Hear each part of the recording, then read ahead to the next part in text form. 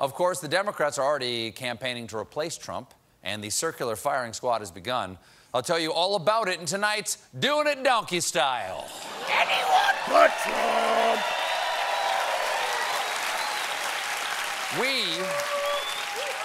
I believe we are still 501 days away from the election. But for the moment, the Democratic frontrunner is former vice president and man who just lost his fingers to a bologna slicer, Joe Biden. Biden spoke at a private fundraiser earlier this week and told the big donors that he didn't want to demonize the wealthy, and added that under his presidency, no one's standard of living will change. Nothing will fundamentally change. Oh, okay. That explains Biden's inspiring update to Obama's campaign poster. But the comments that really got Biden in some hot water are about his ability to work with people that he disagrees with. Specifically, segregationists like Mississippi Senator James Eastland. Eastland wasn't just some folksy uncle who occasionally made embarrassing racist remarks at Thanksgiving dinner. He was a staunch opponent of desegregation. He degraded black soldiers who fought in World War II as physically and morally incompetent, was called the voice of the white South, and said the Mississippi civil rights workers murdered in 1964 were just staging a publicity stunt. Listen, I get Joe Biden being proud of his ability when he was in the Senate to work with people he didn't agree with. But he didn't have to pick that guy.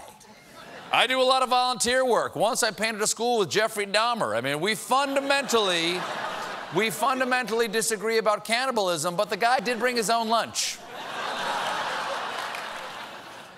Hey, speaking of campaigns, here's a campaign throwback Thursday.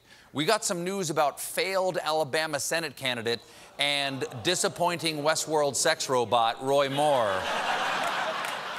If you don't remember Moore, lucky you, he famously lost his Senate race in 2017 after it came out that he had faced charges of sexually abusing underage girls. In fact, his reputation was so notorious, Moore was banned from the local mall. So I look forward to his campaign posters. Roy Moore 2020, hey, can somebody hang this up in the mall for me? Well, at a very forgiving crowd. Yeah, very forgiving. Grace and peace. Fans of malls here tonight. Well, at a press conference today in Montgomery, Alabama, Moore made a big announcement. Yes, I will run for the United States Senate in 2020. I'm surprised he's still interested in 2020. He's known to be more into the teens. But don't worry. Oh, my. Don't worry. Moore has learned from his past. When asked by journalists what he'll do differently this time around, he replied, I would like to make more personal contact with people. Run, Alabama, lock your doors, or hide in the mall. It's the only place he can't get you. We got a great show for you tonight.